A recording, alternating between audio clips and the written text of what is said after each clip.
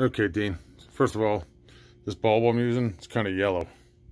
So it's a photography bulb, but so it's a Fender 1080. Trying to get the best shots I can have here. Looks pretty good. There's no nicking or too bad in the top of the headstock. Faceplate is a little bit it doesn't look perfect, but it's pretty good, pretty darn good. The nut, I have all that stuff, which I'll show you in a minute. Just the fretboard. Looks pretty good shape. Frets look okay.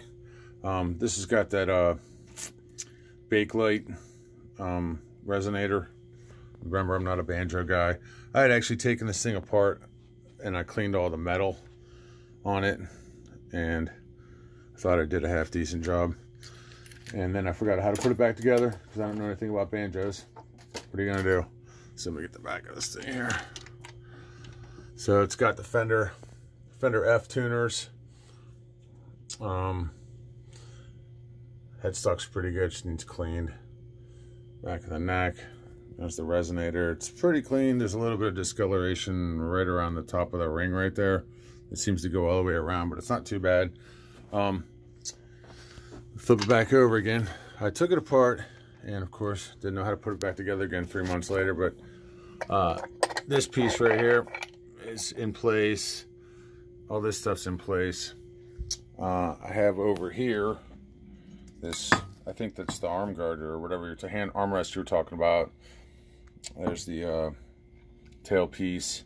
There's these two guys, which I believe somehow tie into this guy right here. This guy and this hole in here.